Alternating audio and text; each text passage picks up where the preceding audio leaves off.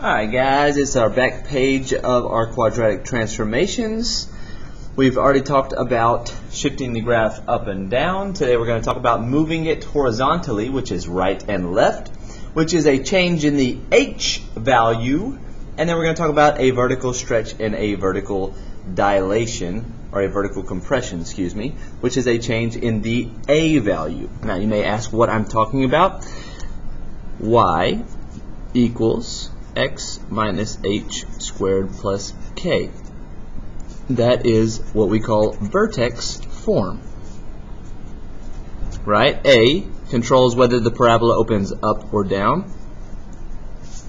H is the x value of the vertex. And then k is the y value of the vertex. Alright, so number one, I have the quadratic function x plus 3 squared. And again, we know it's in vertex form because this is a parentheses with a squared behind it. So I noticed that I plugged in this number for h. Now, let me erase this and let me say I plugged in this for h. Because if you look back over here at my vertex form, this is x minus h. So in vertex form, it's x minus whatever you're plugging in for h. Now the difference is, in my quadratic, it's not a minus anymore. It changed to a plus sign. So if I already have a minus sitting here, the only way for me to get plus 3 is to plug in a negative 3. Because when you plug in a negative 3, you change and make it a positive 3. So we know that the h value of my vertex is negative 3. We know that the a, which is the number in front of the parentheses, is a positive 1. And we know that the k value, which is the number after the parentheses, is 0 because there's nothing there. So I know that my vertex is at the point negative 3, 0 because again, h is the x value of your vertex, k is the y value of your vertex. So negative 3, 0 right here in my table is the vertex. Now, a quick review on how to put this in your calculator. You're going to open up a new document. You're going to open up a graph. And we're going to type in x plus 3 squared, right? So let's put parentheses. And you're going to type in x plus 3. Let me zoom out a little bit. I know you can't see the calculator screen, but at least you can see what I'm doing on the calculator. So x, which is down here, and then plus 3 squared. Enter.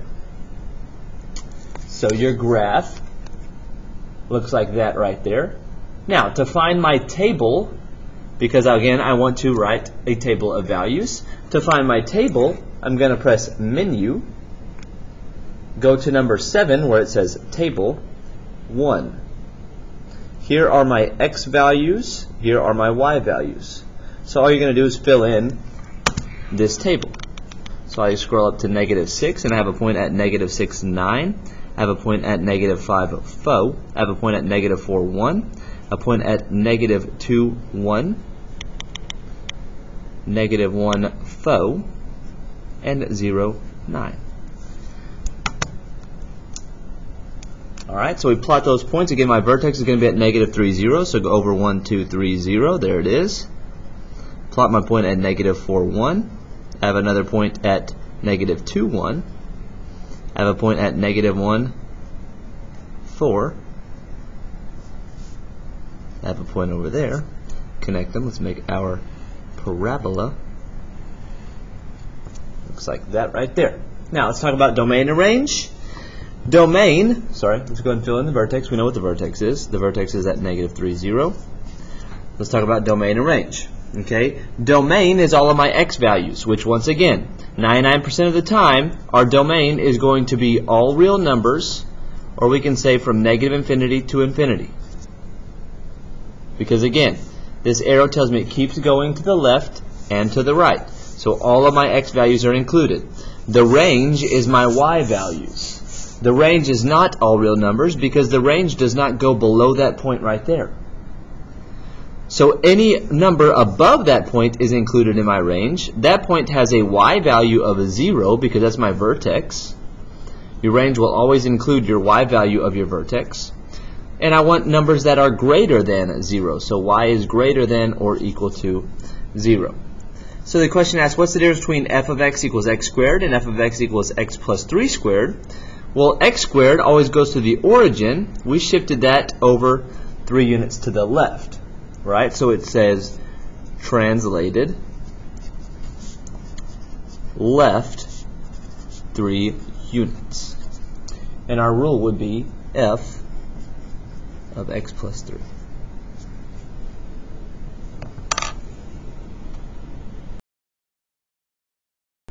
Alright guys, moving on to number 2.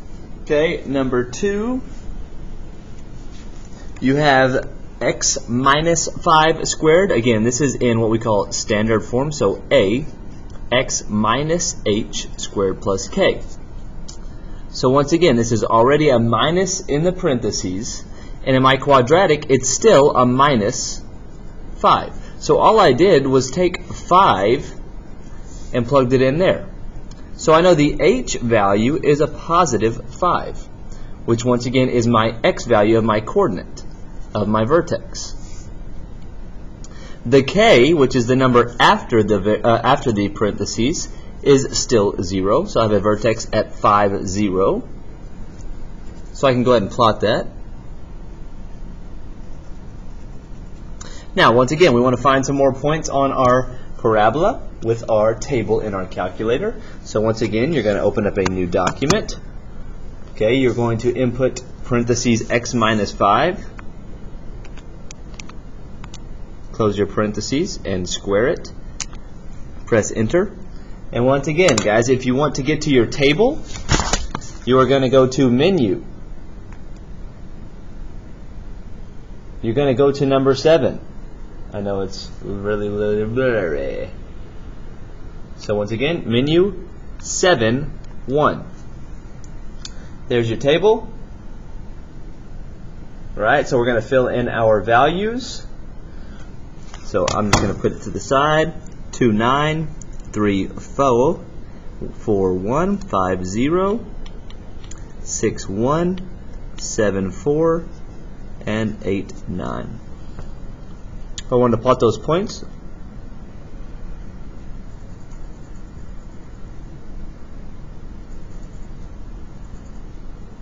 will look like that. So there is my parabola. Now, once again, I am looking for the domain and range. Again, domain is your x values, which 99% of the time is all real numbers, or from negative infinity to positive infinity. My range starts at my minimum, which in this case has a y value of 0. So I want the y values that are greater than or equal to 0. So what's the difference between my parent function, x squared, and then the quadratic x minus 5 squared that I just graphed? Well, I shifted from the origin to the right 5. So we say translated right 5 units. So the rule would be f of x minus 5. All right, let's look at some dilation. So now we are going to change a, which is the number in front of my x squared, which is the number in front of my x squared. So once again, we're changing our a now. So if I look at my quadratic, I have y, or f of x, equals 2x squared. So once again, let's plug it into our calculator. Let's get our table of values. So we're going to plug in 2x squared, graph it. We're going to press menu 7, 1 to get your table up. So my table, I fill it in. I've got negative 3, positive 18, negative 2, positive 8, negative 1, 2, 0, 0, 1, 2, 2, 8, and 3, 18. So if I was to graph that, it's still going to be at my origin because I'm not translating it any. All I'm doing is I'm changing the a value, right? So my vertex is still going to be at 0, 0. I have a point at 1, 2. I have a point at negative 1, positive 2. I have a point at 2, 8. I have a point at negative 2, positive 8. There's my parabola. My domain, again, is all real numbers, or from negative infinity to infinity. My range, the lowest point, is going to be 0, right? So I need numbers, that are greater than 0, because all of my parabola is above that point. So y is greater than or equal to 0. So it's the difference between f of x squared, f of x equals x squared, excuse me, and then my quadratic 2x squared. Well, the graph got narrower, right? So it's compressed toward, I shouldn't say compressed, it's stretched upward, or it's closer to your y-axis. So the graph is narrower. And the y values are double.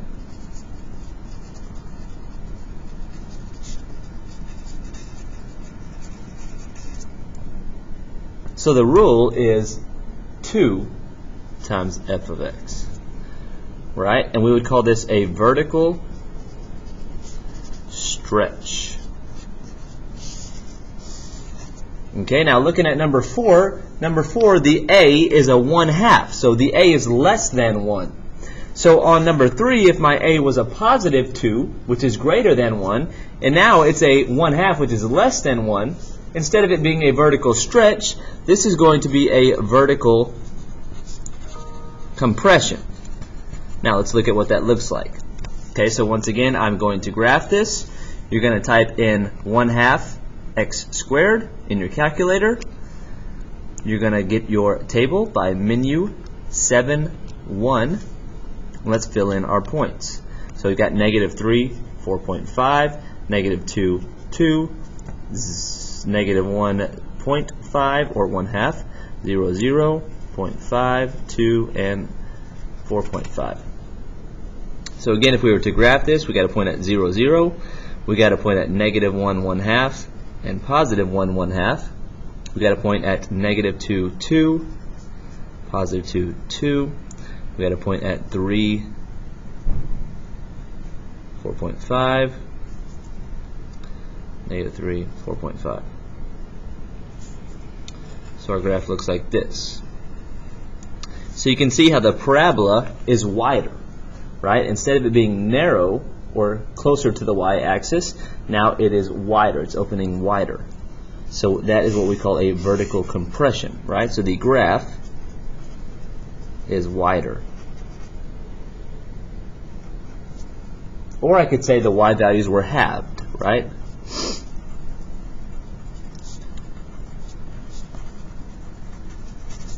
And the rule is 1/2 f of x. Now it's filling our vertex. It's still at 0, 0. The domain is still all real numbers. The range is still y is greater than or equal to 0. The range would change if my parabola flipped upside down, or if it moved up or down along the y-axis. And again, the k, which is the number after the parentheses, changes whether it moves up or down. Alright, my last piece here, I have some functions and then how it affected the graph. So this plus 3 right here moved the graph, or translated left 3 units. Because again, it's opposite h, right? So we plugged in a negative 3 to get this positive. This stayed a negative inside the parentheses, so all we did was plug in a positive 5. So we moved, or translated, right 5. So a number inside the parentheses is going to translate it right or left, or make a horizontal shift. A change in A is a dilation, and it's either a vertical stretch or a vertical compression. This is a vertical stretch. This is a vertical compression. Adios, peeps.